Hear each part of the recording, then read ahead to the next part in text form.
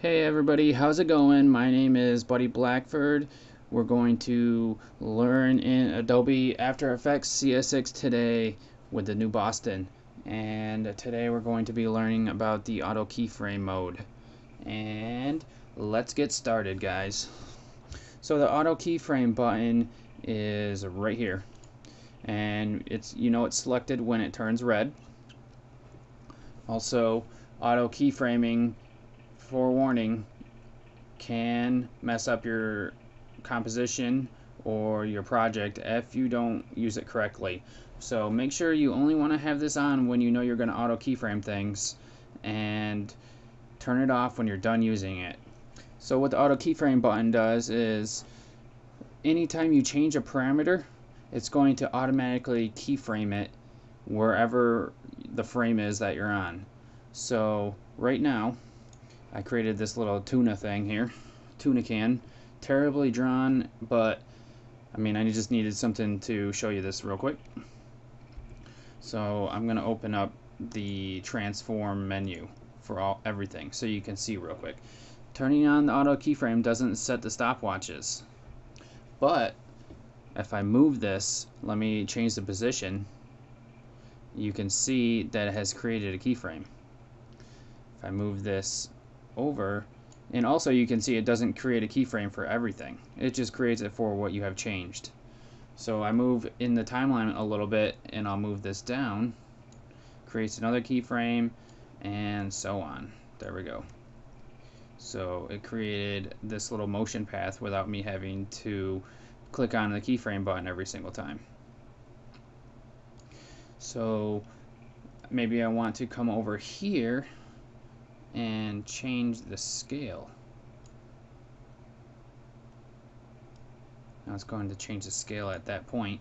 It also starts off on your first keyframe that you make, it starts it off at that scale. So it's not going to start at 0, it's just going to stay there right now. Only things are animated when there's 2 keyframes.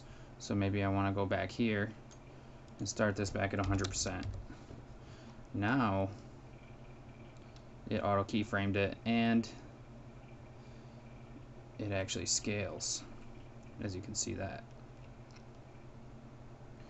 You can see how this might get a little risky if you forget to turn it off and you're trying to set like default values. Maybe you forgot it's turned off and the opacity you wanted to change it to like 50% or something like that.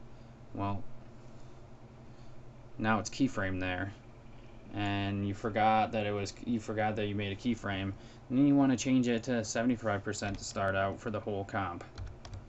Well, now it's going to keyframe and go to from 75% to 50%.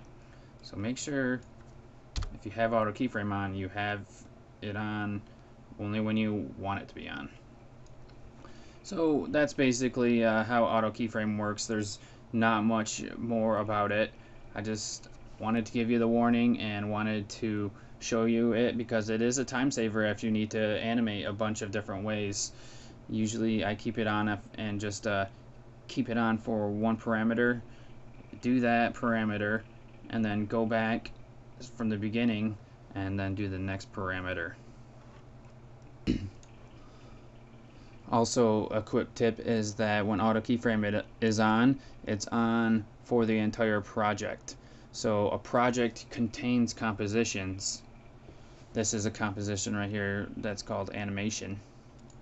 And if I go into maybe this this composition here, you can see that it's still turned on. So remember that when you're switching between compositions.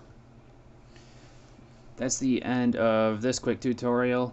Hope you guys learned something here, and remember to stay vigilant when you're making stuff in Adobe After Effects. See you guys later.